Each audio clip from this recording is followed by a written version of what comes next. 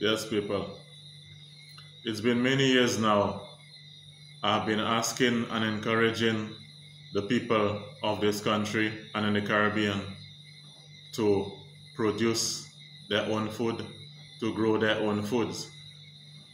Now, we recall during the time of COVID, you remember carefully, people used to come on television stations and radio stations and they would say that they have learned their lessons and that immediately after the impasse, after the situation, they were going to get into production agriculture. When things resumed to normal, everybody forgot about these promises that they made, and people still continue to neglect farming, to neglect the agriculture sector. After the last hurricane, we saw a situation where we had another reminder of the importance of agriculture, of we producing our own food. We lost a lot of our crop. And so to this point now, towards this end, we see a situation now where a hand of bananas is costing $5 and in some cases $10. We know and we understand the law of supply and demand. But if there was more production in the country, the price of these commodities would have been lower. It is even of more importance, of paramount importance for poor people to actually produce their own food. Now, you don't have to be doing farming full-time. It is something that you can be doing part-time. There is a study that I read about. I read a report, a study, something that took place many years ago. The study was published many years ago. But it was something that was done in the Caribbean and Latin America. And the conclusion of the study is showing us that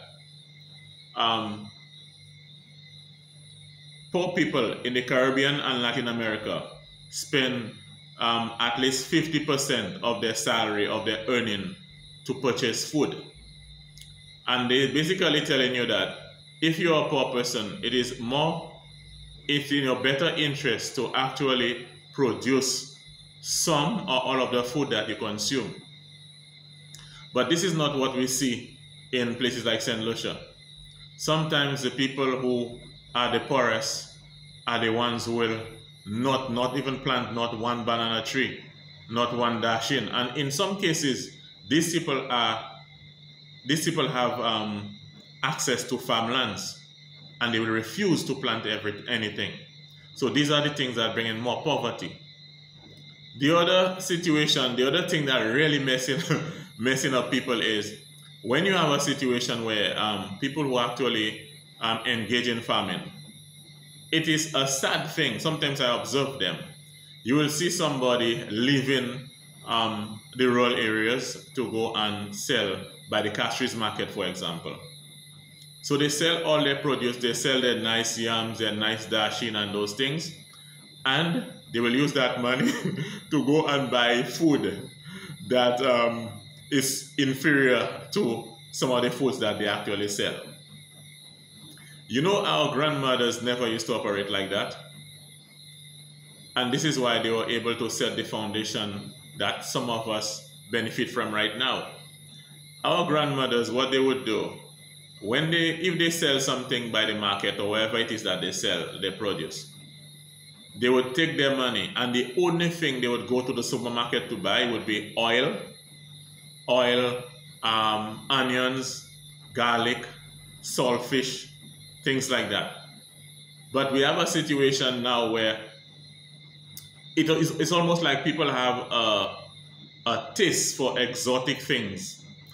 And the things that they're making a fuss about are things that sometimes not even good for them. We see sometimes people go to the supermarkets and they place a high premium on things like strawberry.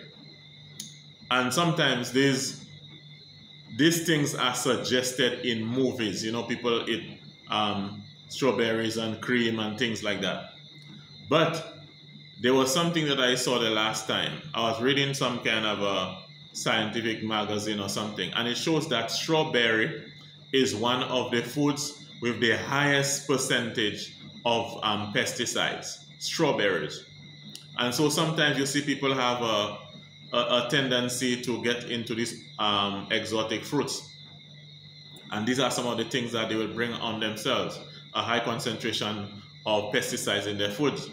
So basically, people, all of this, I'm just telling you to go back to the things that we know. Go back to the foods that we know. Okay? When you go by the market and you sell your produce, just buy some basic things, you understand? But do not go and buy these foods that you're not accustomed to. You understand? Do not go and get these things that you're not accustomed to.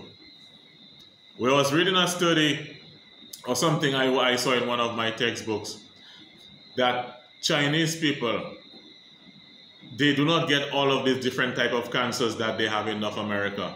But when the person from China leaves China and he goes and he gets involved in the foods that they have in North America, they get all of these cancers that they have over there. So we really need to be careful with the way in which we just copy other people's foods and their diet and things like that. So basically, people, I'm telling you, let's grow what we eat and eat what we grow. It is going to help us in health-wise. It's going to reduce on the amount of chemicals that is in our foods. It will help us keep some of the money in this country. And for those people who are the Malawi, the poor people, it will help them because the study shows that poor people spend half or more of their salary purchasing food. So if you can grow your own food, the person who is actually poor can actually bring up their situation in the socio-economic situation that we have in the country. Keep the fire burning. Again, let's plant, let's grow what we eat, and let us eat what we grow. I've been saying that for many years. Keep the fire burning.